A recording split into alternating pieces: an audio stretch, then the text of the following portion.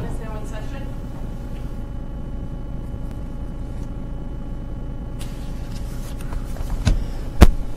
Thank you. You may be seated. All right, and now we are here for oral argument in case number CV18-0234, U.S. Bank v. Findsen. As I noted earlier, a recording of these proceedings is being made, so please give your name and the name of your client when you approach the podium. Each side has 20 minutes for your argument, and you're in charge of keeping track of your own time. The clock will reflect the total you have remaining.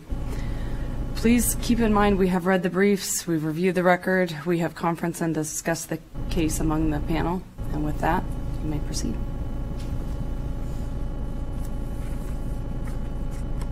Thank you. Good morning, Your Honors. My name is Barbara Furdy, and I'm here for the appellant Beth Findsen, who's also here with me today. If it pleases the Court, I'd like to reserve 5 minutes at the end for my rebuttal.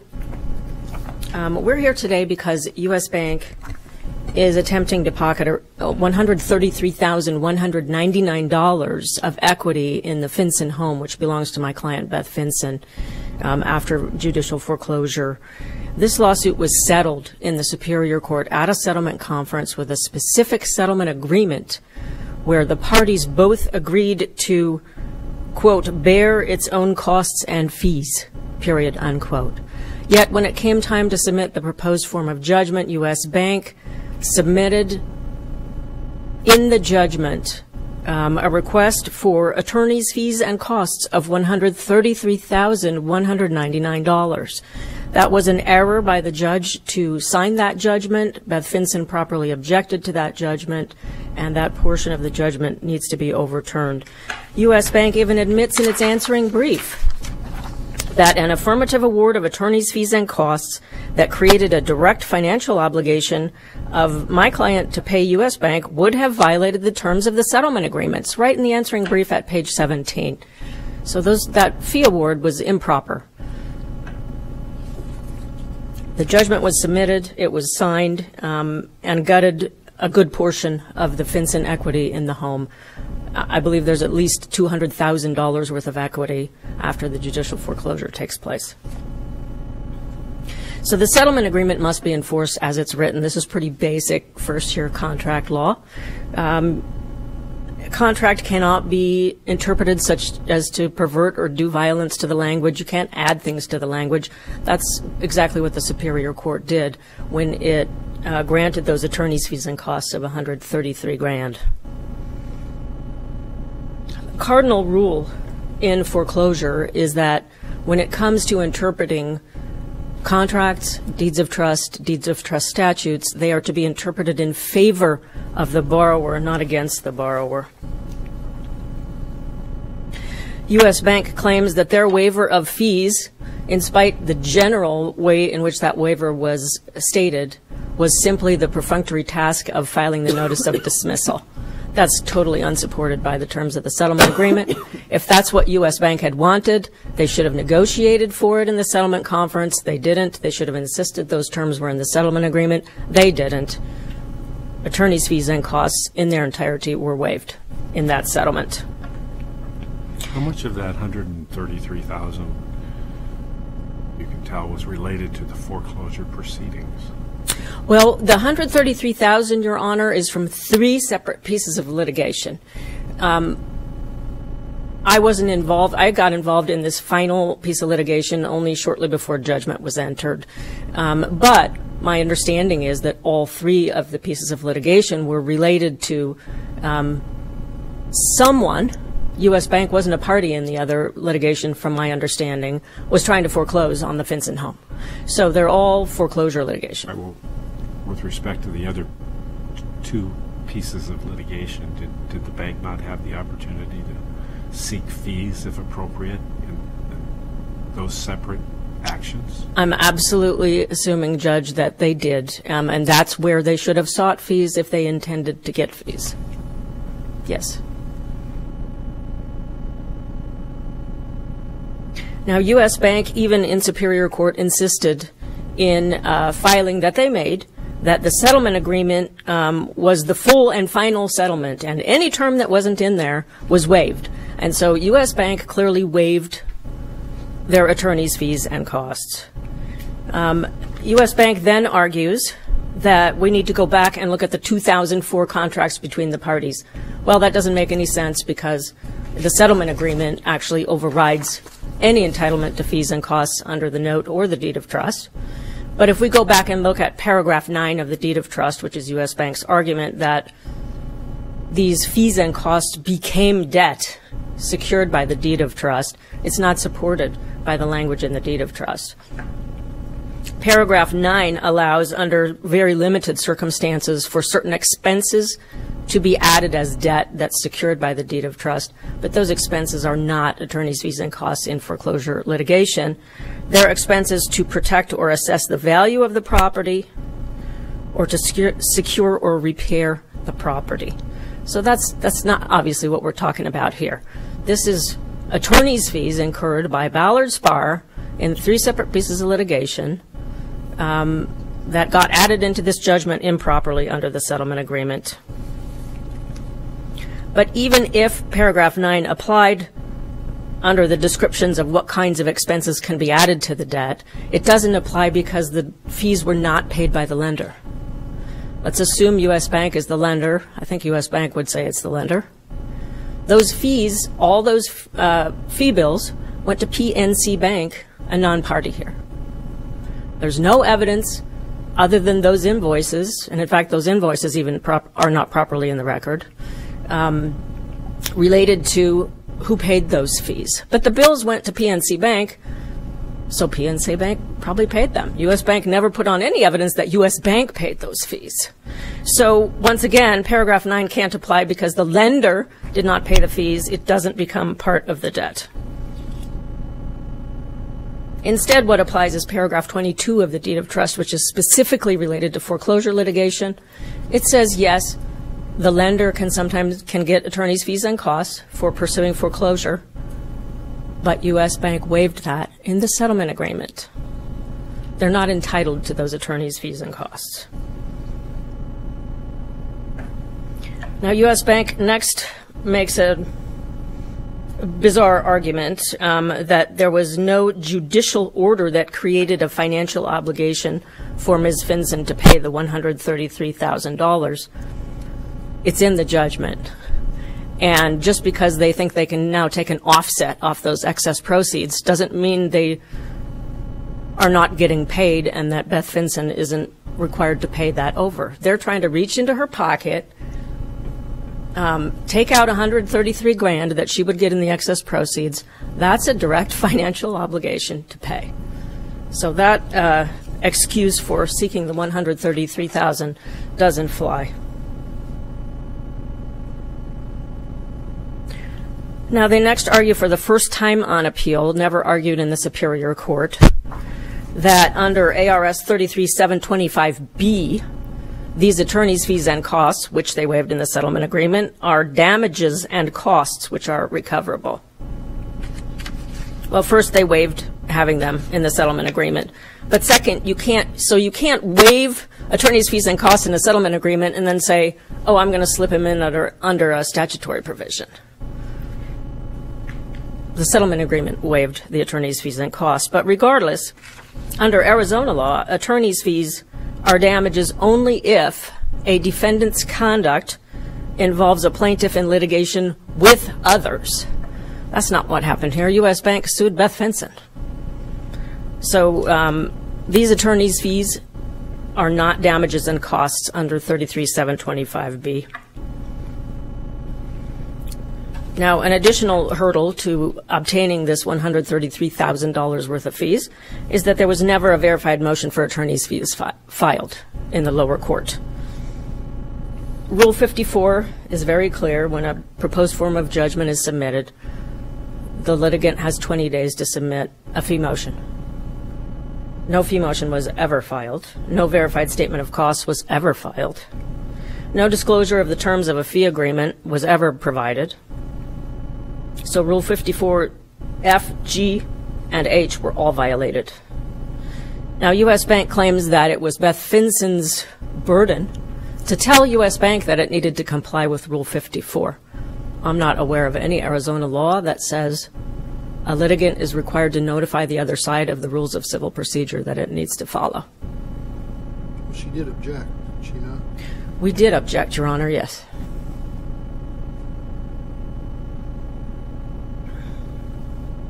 The fees and costs that were awarded were for litigation work of Ballard Spahr. They had to submit a fee motion to get them. They didn't. Those fees should not have been awarded.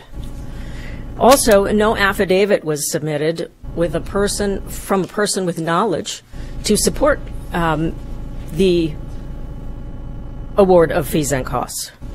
The declaration was signed by a Dorothy Thomas, who's a mortgage officer at non-party PNC Bank. Her declaration is incompetent and inadmissible. She doesn't even attempt to assert that she has personal knowledge of one thing in her declaration. Under the Richess and Eccles cases that I cited, the declaration must be rejected on that basis alone. Superior Court obviously considered it because the judgment was entered for those $133,000 of fees and costs. With regard to the information in that affidavit, outside of the attorney's fees portion, but the other, like the principal balance, unpaid interest, those amounts, does your client dispute those amounts or just dispute the competency of the affidavit as a whole? Quite honestly, I don't know if she's ever been given sufficient information to compute the amounts, so I'm not sure that she would admit those amounts are correct. But certainly the declaration is incompetent to set forth the amount due, which is required under ARS 33725A before a judge can enter a judgment of judicial foreclosure. There was simply no admissible evidence before that judge to sign that judgment related to fees or the total amount due. So the declaration was not competent also. Ms. Thomas did not attempt, she didn't say that she even reviewed the docs. She didn't say she was familiar with the preparer of the documents. She didn't say she was familiar with the manner in which the documents were prepared. These are all elements that are required in order to get information into evidence from an exhibit that is attached to a declaration. Nothing was there. The VS case that I cited is exactly the same scenario. A declaration was submitted. The affiant referred to exhibits that were attached and just repeated the information in the exhibits, and the court rejected it, said that's not enough, that's not competency, we can't consider that. So the declaration needs to be excluded. And the declaration also doesn't satisfy Rule 803(6) of the Rules of Evidence. I briefed that as well. I won't go through all the detail on that.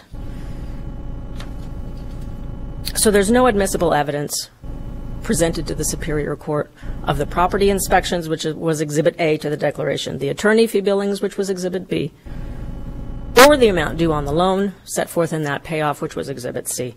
There was just no admissible evidence before the court to sign that judgment. So we already touched on the entire amount due wasn't proven either by admissible evidence. The entire payoff statement that's attached as Exhibit C is inadmissible. And then we have the additional problem of even the discrepancy in the attorney's fees. One place it says $113,000, one place it says $133,000. The information presented to the Superior Court was contradictory, incompetent, and inadmissible. The judgment should have never been signed. The excess proceeds from this sale will need to be paid over to Beth Findsen, and that's why this is such a critical issue. $133,000 that belongs to Beth Findsen, U.S. Bank is trying to grab here. It was an error by the Superior Court to allow U.S. Bank to do that, and the judgment should be overturned. And we also request our attorney's fees and costs on appeal, and I'd like to reserve the rest of my time for rebuttal. Thank you.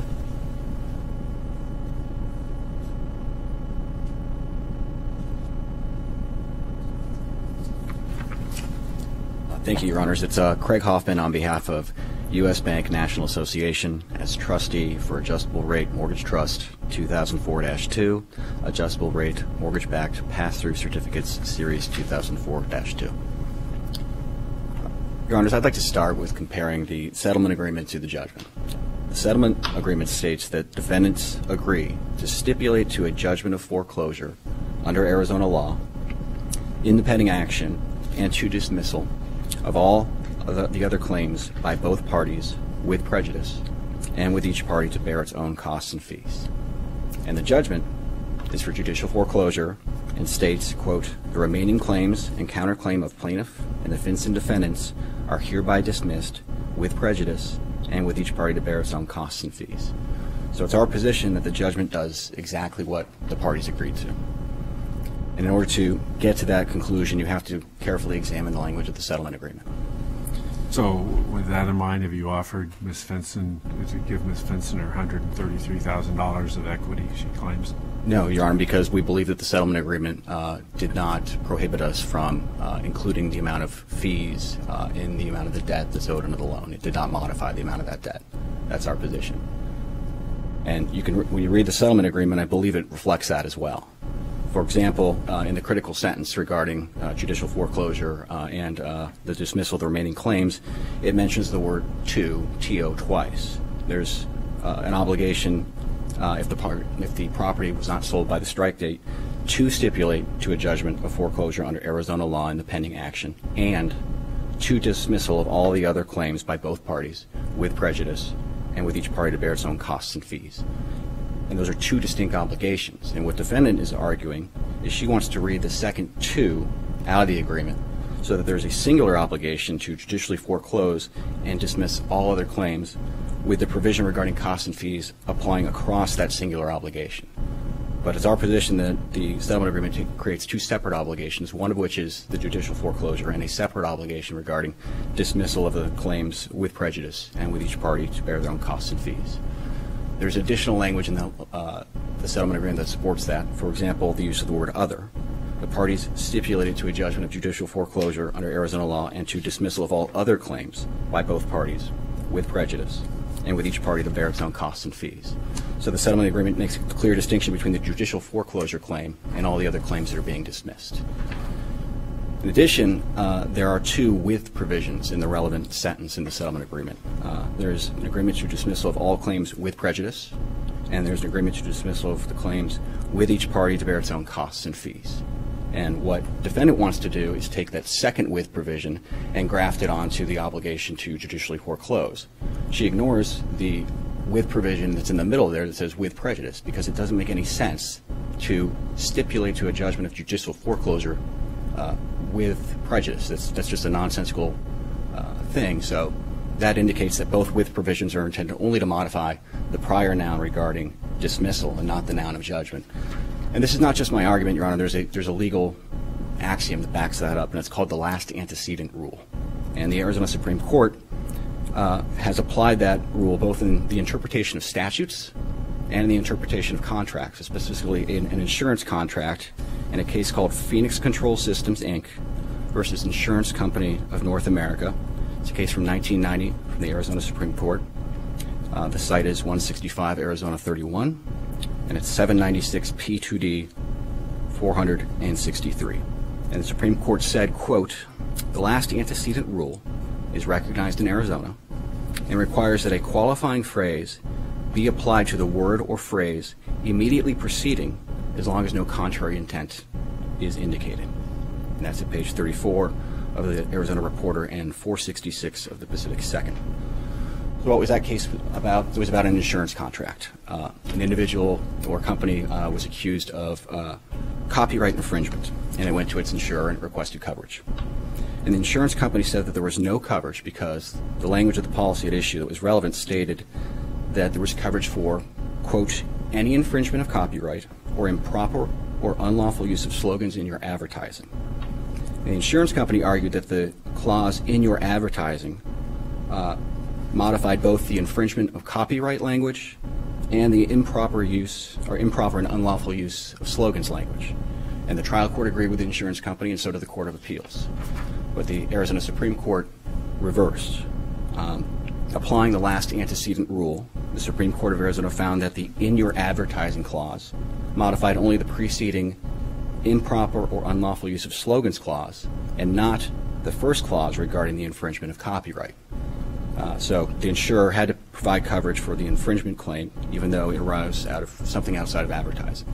So if you apply the last antecedent rule here, the clauses with prejudice and with each party to bear their own costs and fees only modify the preceding noun of dismissal and not the noun of judgment, which is much earlier in the same sentence. Another thing, Your Honor, that defendant's position sort of, if you take it to its logical conclusion, it puts the entire debt under the loan at risk. And it's because the debt isn't just composed of things like attorney's fees. We have property inspection fees, we have recordation fees, we have corporate advances, which could be characterized as a cost, and we have deposits made in escrow to cover things like taxes and insurance. So that's a cost. And you could even argue that interest is the cost of lending money. So if each party is to bear its own costs and fees language is applied and permitted to modify the amount due under the loan, then the entire debt is effectively put at risk. And no rational lender would agree to that. And you can consider the circumstances at the time a contract was made, and it should be construed in a manner so as to be reasonable and probable under those circumstances. And that's the California Bank versus Prudential Insurance Company of America case, 140 Arizona 238, and that's an appellate case from 1983. Defendant's next argument is that we should have filed a motion pursuant to Rule 54. Judge Thompson, I know you asked if that objection was preserved. That objection was not made below. What defendant has argued is that we were somehow put on notice that the argument would be made and therefore it's been preserved. We disagree with that. We weren't put on notice that that argument was made, so it's been waived. If it's to be considered, Your Honors, we don't think a 54G motion was necessary, because that is a motion that's necessary in order for a judgment to say you, whichever party is, owe a direct financial obligation to the other party. In other words, you have to cut us a check, and that's not what this judgment does. This judgment simply articulates the amount that's due under the loan. Now, turning to the loan documents, both the deed of trust and the note permit including attorney's fees that are incurred in protecting my client's interest in the property, and including those in the debt. Specifically, Section 7E of the note says that after a loan is accelerated, the note holder will be entitled to pay back by the borrower all of its costs and expenses in enforcing the note to the extent not prohibited by applicable law, and those include, for example, and this is directly from the note, reasonable attorney's fees. What about the argument opposing counsel made that most, if not all, of the attorney's fees bills in question were sent to and presumably paid by PNC Bank as opposed to U.S. Bank? Right. Well, PNC Bank, Your Honor, is the attorney in fact and agent for U.S. Bank. So I think under agency law, that doesn't, their argument is not well taken. If something's paid by the agent, it's effectively paid by the principal as well. So the rights are sort of intertwined in that respect. Defendants have contended that attorney's fees are not mentioned in paragraph 9 of the deed of trust. That's simply not true. Again, the deed of trust and the note permit the inclusion of attorney's fees incurred in protecting my client's interest in the property in the amount of debt owed under the loan.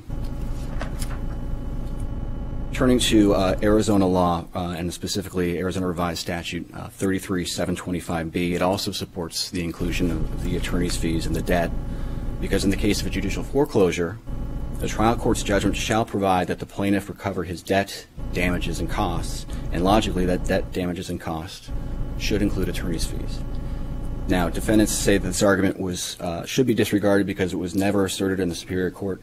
That's not true. It was asserted on pages 4 and 5 of the response to their objections to our proposed form of judgment, so that has been preserved.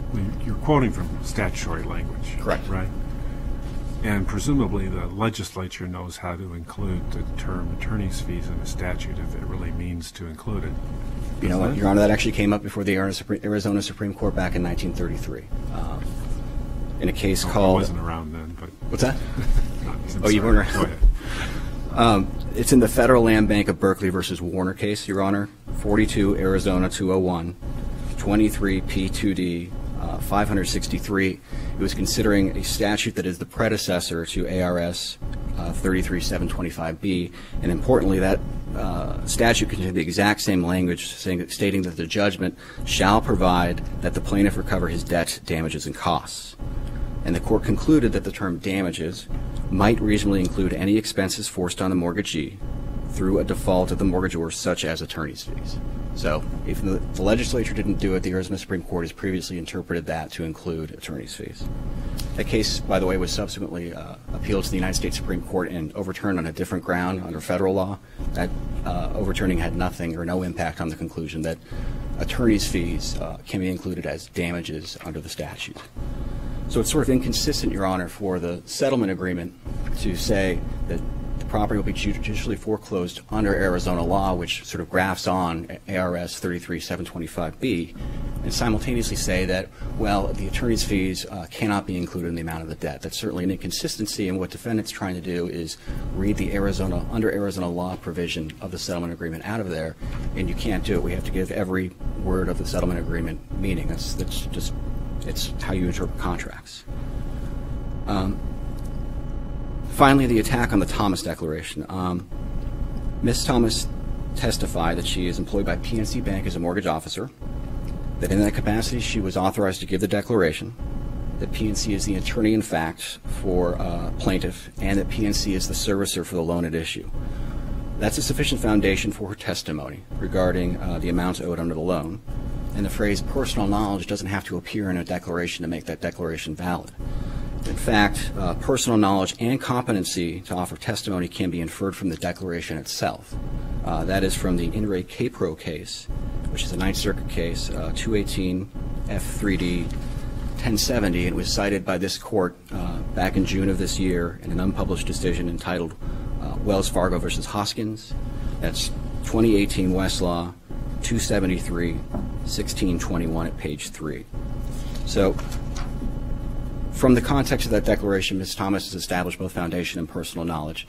And the attempt to cast her declaration as one where she's merely relying on documents, we don't think is well founded. She testified in paragraph 5 without reference to the exhibits to her declaration about the amounts that were due under the loan, articulated that it is $478,000 that are owed under the loan.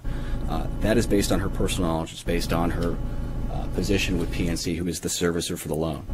This is not a situation like the Eccles or Rita case law cited by defendant where someone is making or offering testimony regarding what somebody else said or when somebody else thought something might have happened to somebody else. This is based on personal knowledge. And again, Your Honor, there has been no substantive challenge to Ms. Thomas's declaration. Nobody has been able to, nobody's even attempted to point to anything in the amount articulated as the debt under the loan, other than my typo of $113,000 versus $133,000. There's no dispute that the total matches up to the Thomas declaration. It's $478,000. Nobody has challenged any aspect of that $478,000 from a substantive perspective. It's only been, we don't think that they're entitled to include their attorney's fees in the debt for purposes of judicial foreclosure. But nobody said, well, we think this was calculated wrong. We think you did interest wrong. We haven't heard any of that. So for all those reasons, Your Honor, we think that the judgment of the trial court should be affirmed. Unless any of you have any more questions, I'm happy to yield the remainder of my time. Thank you, Your Honor.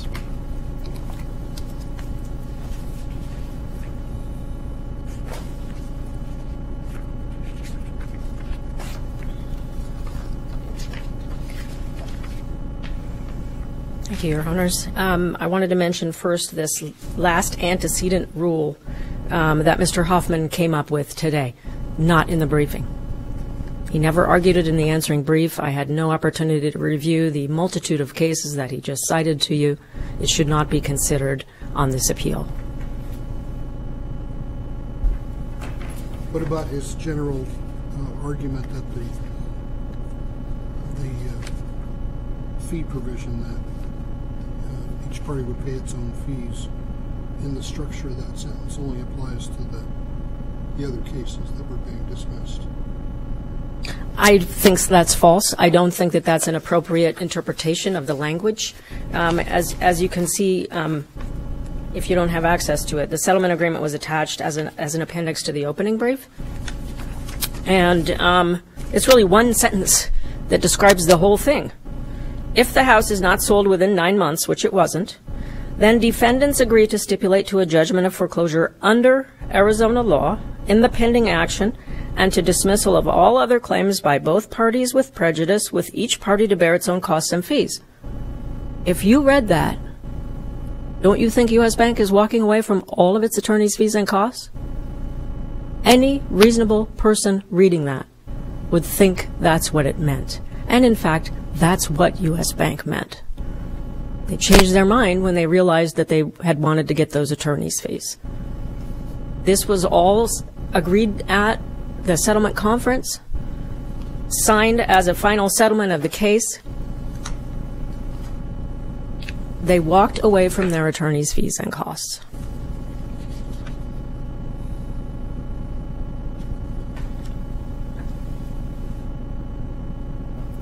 Now, the parade of horribles that Mr. Hoffman gave you, that if you don't overturn this award of fees and costs, that they're not going to be able to collect any penny in their judicial foreclosure, is totally unsupported by common sense, honestly, Your Honors.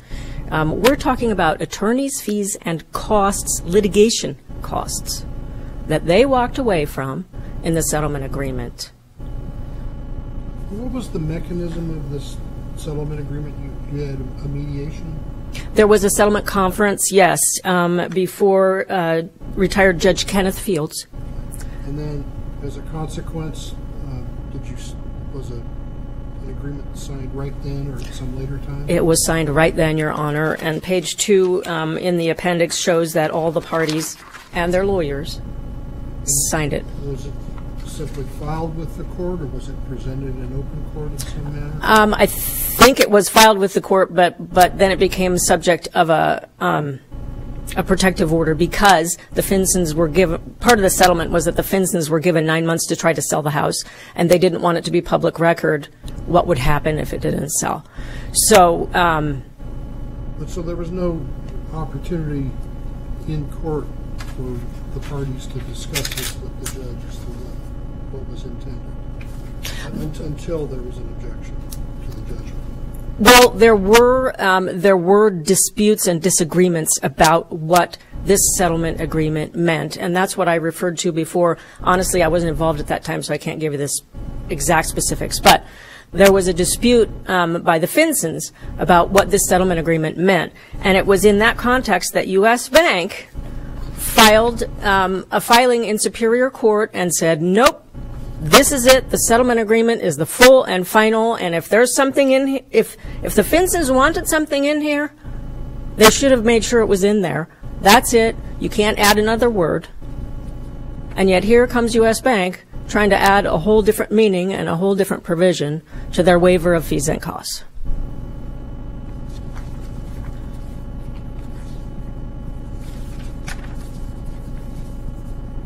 Mr. Hoffman again argues that it was somehow our burden to tell them that they needed to file a Rule 54 motion. That's not our burden. Ignorance of the law is not an excuse. I cited you to that, particularly if you're a lawyer. You should know you need to file a Rule 54 motion for attorney's fees.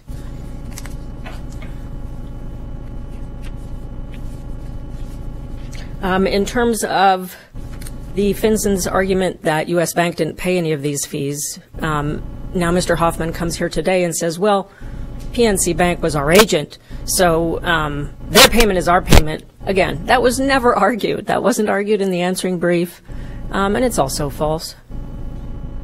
U.S. Bank didn't pay a penny for attorney's fees.